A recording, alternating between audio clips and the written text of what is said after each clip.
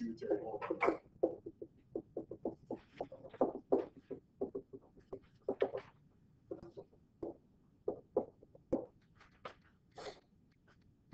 Also known as the adenohypophyseal hormones.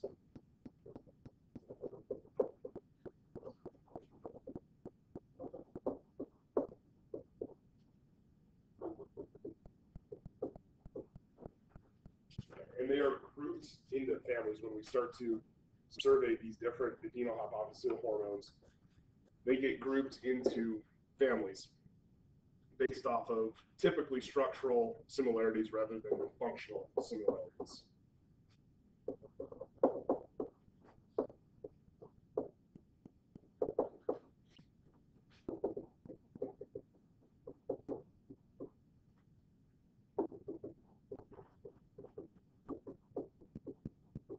And so we need to keep this idea in mind that it's structural versus functional. So it's not functional, it's structural. And so, for example, we're going to get to a hormone group that's the insulin-like growth factors. And so you think, oh, insulin must be similar to insulin. And actually, this is a terrible example because these aren't really hypophyseal hormones, but hormone families. Insulin-like growth factors are insulin-like molecules that don't have insulin-like function. So structure versus function. We're going to start out, we're going to just refer to these as families 1 through 3. And our first family, family number 1, are the growth hormone prolactin family.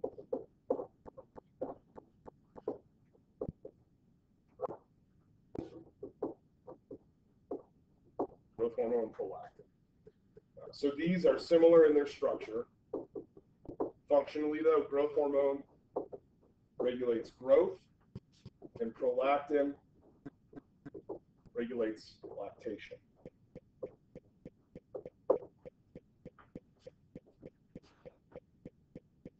Okay, so that's family number 1, growth hormone in the prolactin family. Family number 2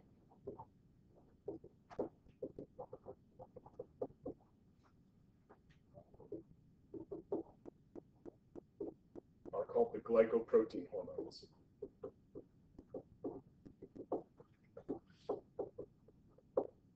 Glycoprotein hormones. So this is going to include a couple different hormones. The first is the thyrotropin.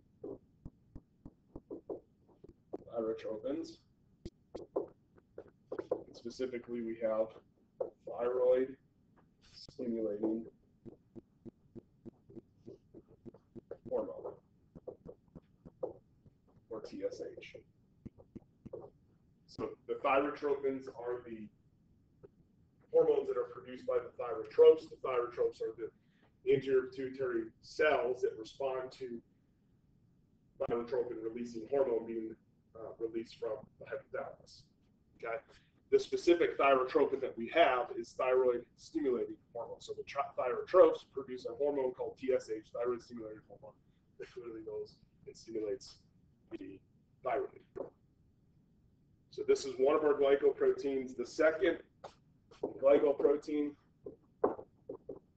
is follicle stimulating hormone. This is one of our gonadotropins.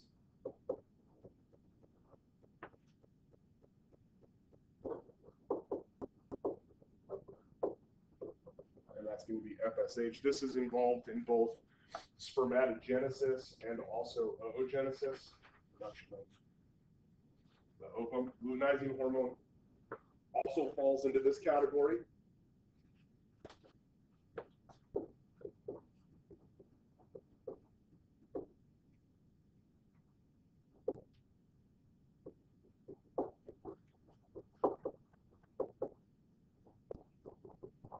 So luteinizing hormone, or LH.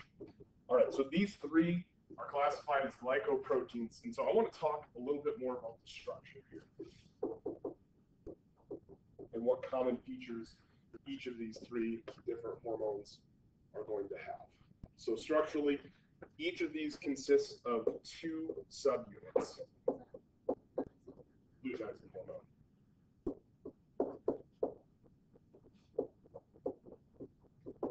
Okay, so we're going to consist of 2 different subunits. We have an alpha and a beta subunit. I'm going to start out with the alpha subunit.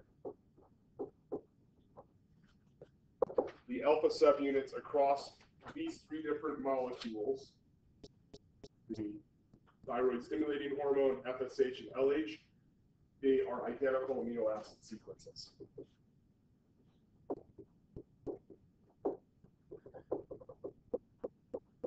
Okay, so we have this alpha subunit that is identical across all 3 of these. In humans, it's a 92 amino acid long molecule.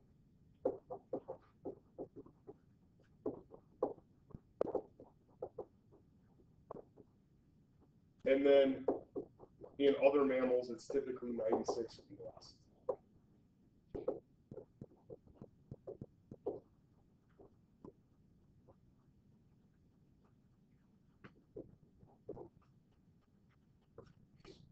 Okay, so that's the first subunit. There are 2. The second one is the beta subunit, and the beta subunit is unique across the 3.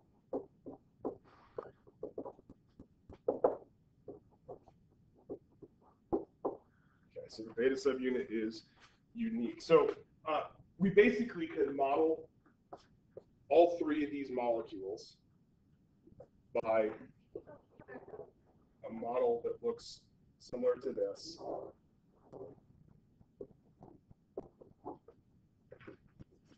Where we have the alpha subunit, which is common between all 3, and the beta subunit that's unique, and then they're held together. Those 2 subunits are held together by disulfide bridges, right? So we have cysteine, one of our residual amino acids, with sulfur. It's a sulfur-containing amino acid, and they come together to hold the beta and the alpha subunits. Yeah, the squiggles are the disulfide bridges. Yep. Okay, so this is the basic model for all 3 of them. So if we kind of take this a step further, basically what we end up with is, okay, I'll just stop here and let y'all catch up before we go on to the model.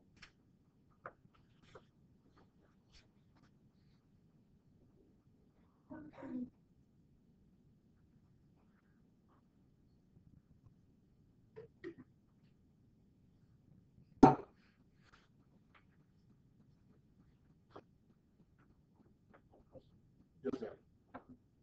This model, is that the same kind of? I remember last year in anatomy art, you're talking about a certain type of hormone going into the, I guess, some tissue and going straight to the piece. Is that the same? So I think that was the sex hormones or the sex steroids, these are proteins. These are amino acid chains. And so most of these actually don't really cross the cell membrane because they are hydrophilic rather than hydrophobic, so they can't. So we do need a receptor for most of these. Is everybody good? Okay, so this is the general model. This is going to be the same. The alpha subunit is going to be the same across all 3. The beta subunits is what's going to be unique. And so if we kind of invert this model, basically an alpha subunit and a unique beta subunit, this, let's say, gives us LH. And then I have another molecule where the alpha subunit and the beta subunit, so I'm going to draw it a little bit bigger. That beta subunit a little bit different. This gives me TSH. Now it turns out that if I take, let's say, this and this alpha subunit and this beta subunit, and I swap them, I actually still get LH, right? So as long as I have the unique beta subunit, I can take an alpha subunit from any of these others and put it in place, and I end up with the LH being preserved because it's the beta subunit that's driving the function. And so same thing here, alpha subunit here, and attach that onto the beta.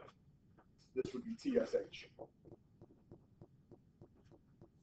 So it's the beta subunit that's going to define which hormone that we have. Okay? So one of the questions you had on your quiz today dealt with decarboxylation. And so that actually is an experiment that has been conducted, and I'd like to take a look at that experiment briefly this morning.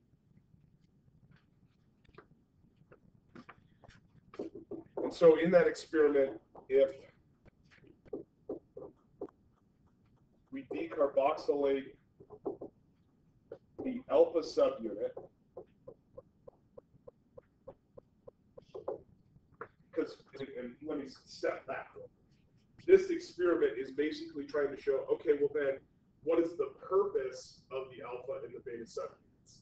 If the alpha subunit is common or the same, does it have any purpose? So when you decarboxylate the alpha subunit, this results in an inability to bind the receptor.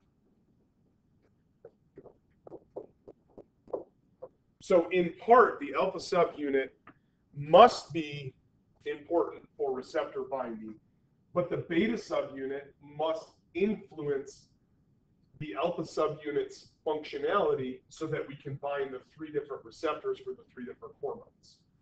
So if we just decarboxylate the beta sub or the alpha subunit, we disrupt receptor binding.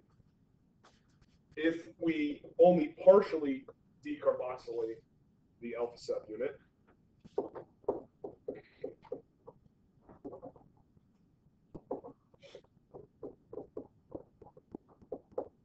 if we partially decarboxylate that alpha subunit, so we leave 25% of the carboxyl group, functional groups intact, we actually still see receptor binding here.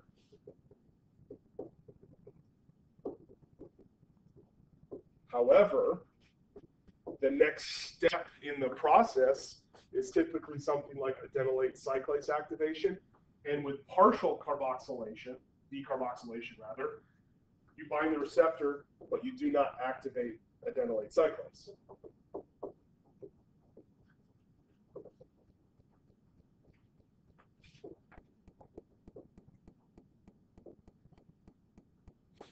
Okay, so there's our results. Now let's talk through some of the possible reasons that we observe what we observe when we decarboxylate and partially decarboxylate the alpha subunit.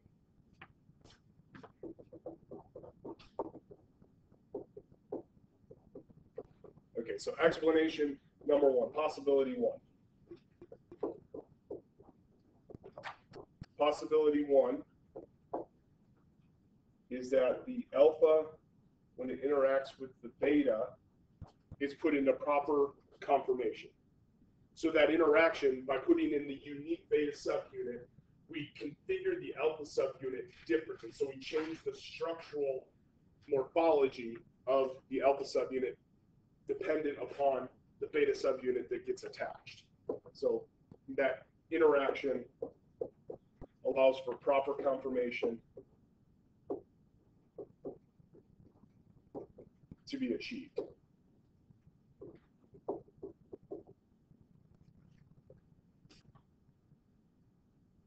Along with this,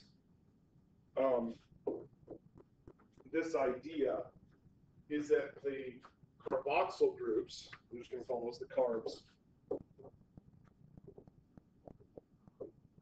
they're required to activate the adenylate cyclase.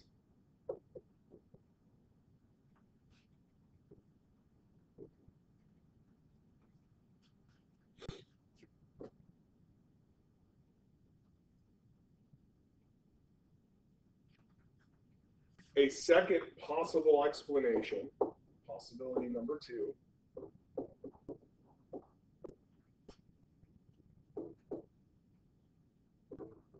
is that both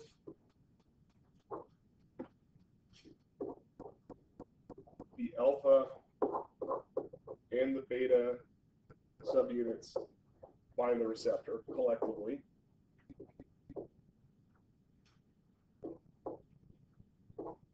And it's the beta subunit that provides the specificity.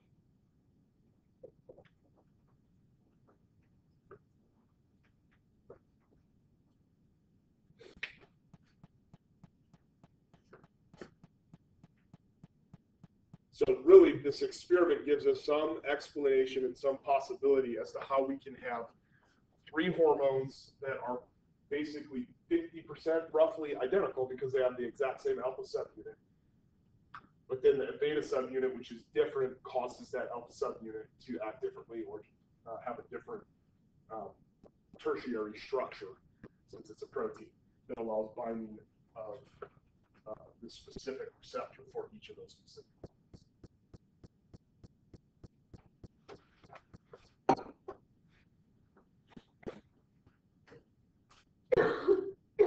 So we do have a couple additional glycoproteins. I didn't include them in the first part of the list, and that's primarily because these glycoproteins are non-pituitary. But they would have the same type of structure.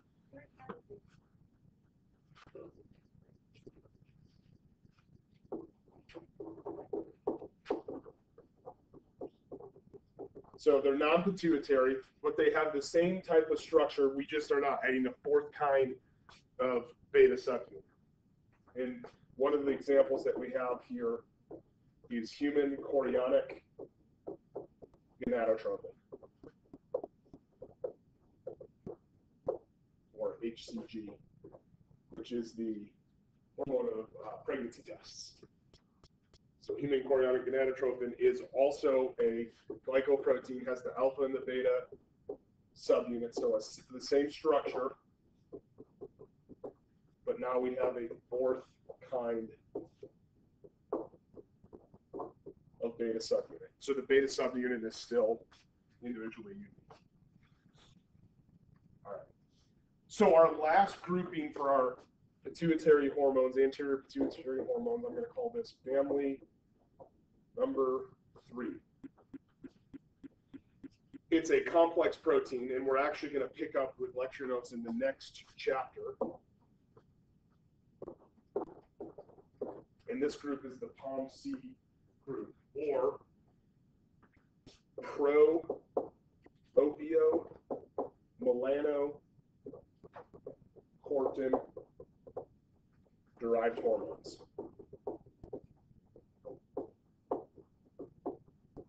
Pro-opiomelanocortin derived hormones. What we're basically going to find out is that we have this big gene called POMC, or pro-opiomelanocortin, the pro-opiomelanocortin gene, and from that big long protein, we have several hormones that are included within that structure. So, for example, the melanotropins, which in a lot of organisms will deal with pigmentation patterns in the skin, and then the corticotropins,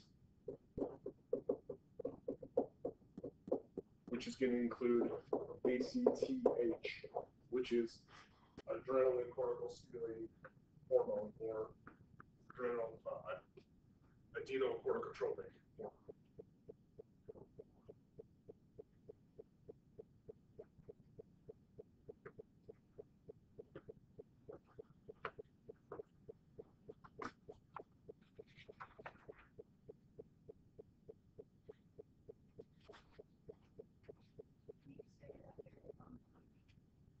Pro-opiomelanocortin. It's one big gene complex, produces one large pre-pro hormone, and then from there we extract out, post-translationally modify, and pull out individual melanotropins and corticotropins. Now that's actually what we're going to begin to talk about here in chapter number 8. So you now have everything that'll be on the exam on Thursday. I'm going to go ahead and I'm going to start to talk through the opiomelanocortin melanocortins and the pars intermedia.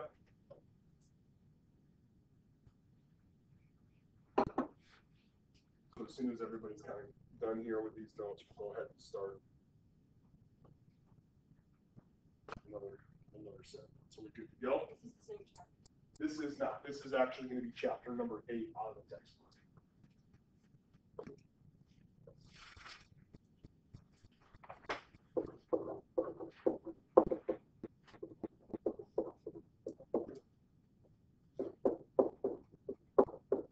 All right, so we have the opiomelanocortins. These are a grouping of hormones that are derived from pro-opiomelanocortin or POMC gene.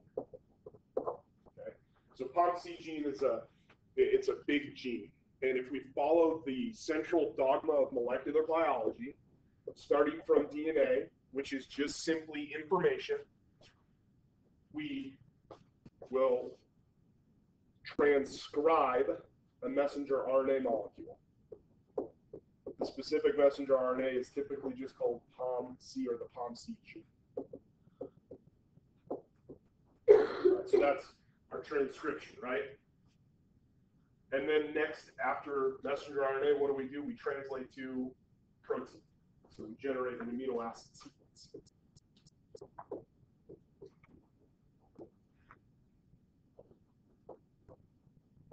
Okay, so we generate the POMC gene, messenger RNA molecule. Then we translate that POMC messenger RNA into a protein. And the protein is a big protein.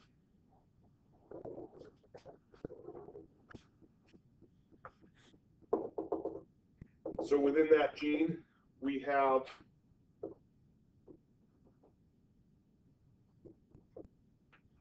different versions of MSH, which is melanocyte stimulating hormone. We're going to come back and define all of these in just a second. We're also going to find ACTH. But what's interesting about ACTH is we actually have genes within genes. And so we have an alpha version of MSH. And then we also have this protein that's called CLIP, C-L-I-P. It's going to be an acronym. We'll talk about that in just a second. And then we have a beta LPH gene. We'll talk about that in just a second, what the acronym is there. And inside of this gene, we also have a beta version of MSH, and then a beta version of the endorphins. So there is a bunch of different genes. So that's the Greek letter gamma. So you have gamma, alpha, and beta MSH. So each of these are genes within genes, right?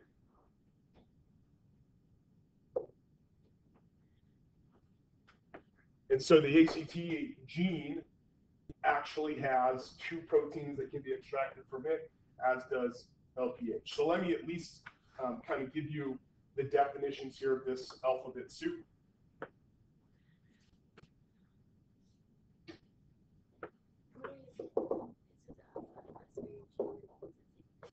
CLIP, C-L-I-P, it's an acronym, so all capital letters. So your MSHs, there's 3 of them here. Those are melanocyte stimulating hormone.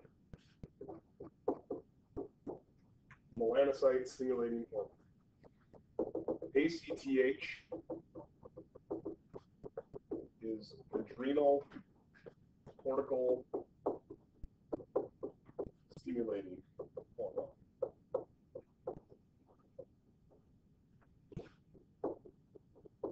Also can be called adrenal corticotropic hormone.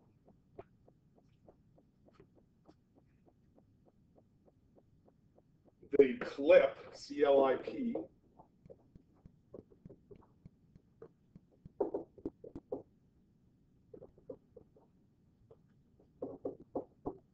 is corticotropin like intermediate lobe peptide.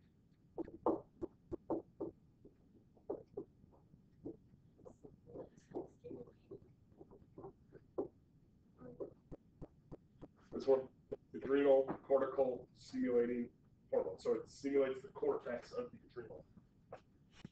The next one's corticotropin like intermediate lobe peptide.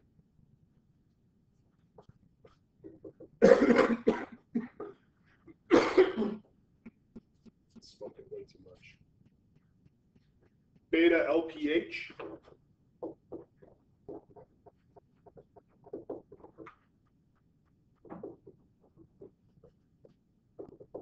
Is beta lipotropic hormone.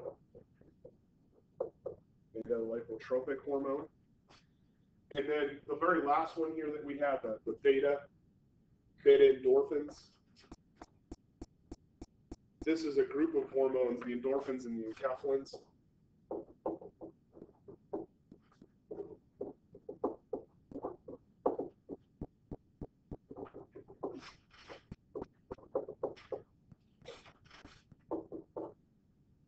That include our beta endorphin and then a hormone called met enkephalin. And these are a lot of times associated with parasympathetic calm.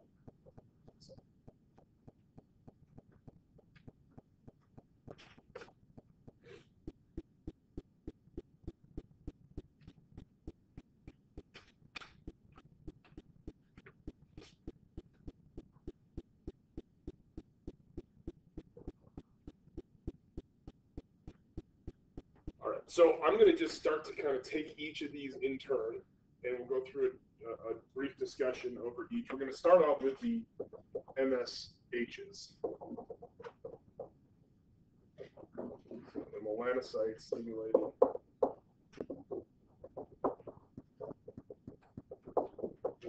Melanocyte stimulating hormones. So the melanocytes are specifically found met. So it's methionine.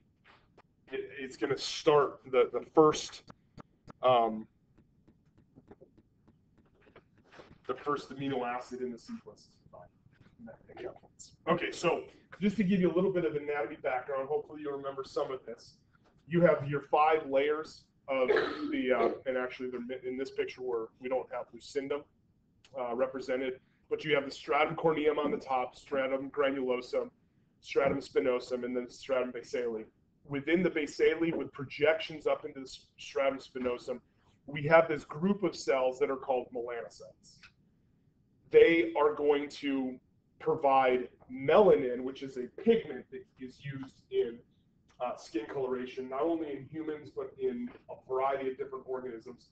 And a variety of different organisms can do some really interesting stuff. Humans don't really have the ability to change the same way, let's say, a chameleon does, right? And so these melanocytes are variable in terms of their function across the animal kingdom. So the melanocytes, they produce pigments that will help out with skin color changes.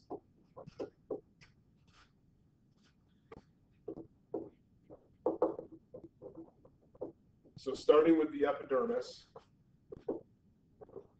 the melanocytes are the pigment-containing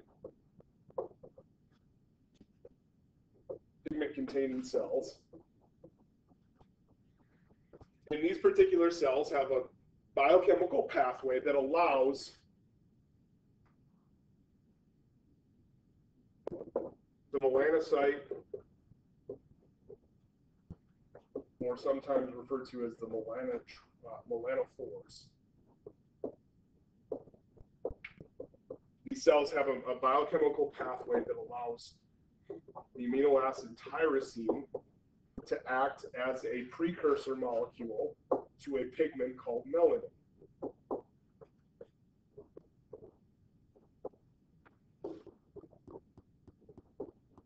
Okay, so tyrosine can be converted into melanin. There's many biochemical steps in this process. And so since we're talking about biochemical steps, what do we have involved in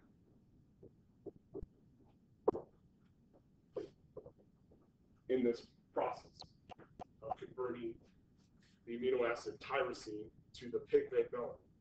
We're going to have a bunch of amino acids, or a bunch of enzymes. So we initiate this biochemical pathway, we turn up enzymatic reactions, begin to collect melanin in the cell. Melanin gets packed into what's called a pre-melanosome.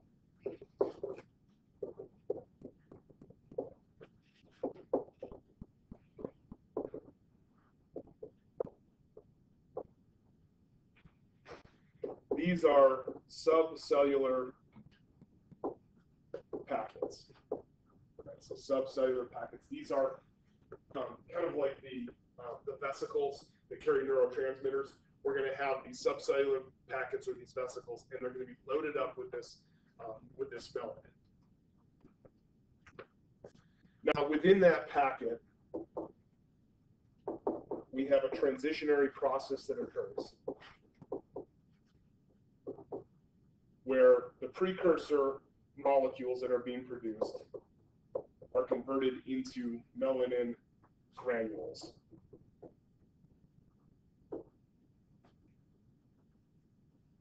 So let me back up and explain that differently. The pre-melanosomes are packed up with melanin. They go through a transition. They become the melanin granules, or melanosomes, that we have in melanocytes. So these little packets here that you can see inside of, these little dots that you can see inside of this particular melanocyte that's shown in this picture, those would be our melanosomes. They're pigment-containing packets or granules.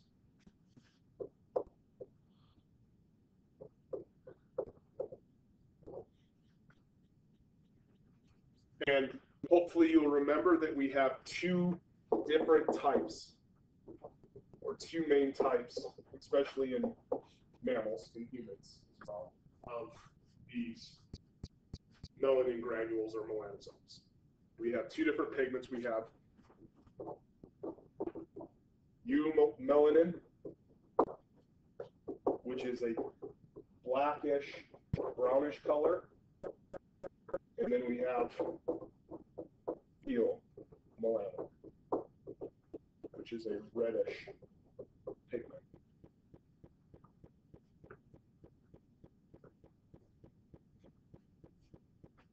Okay, so this is a way we can begin to modify the concentration of eumelanin and pheomelanin, and we get a variety of different skin tones. Now, some organisms can do this really, really effectively, where they can change the tone of the skin very, very quickly. PHO, pheomelanin.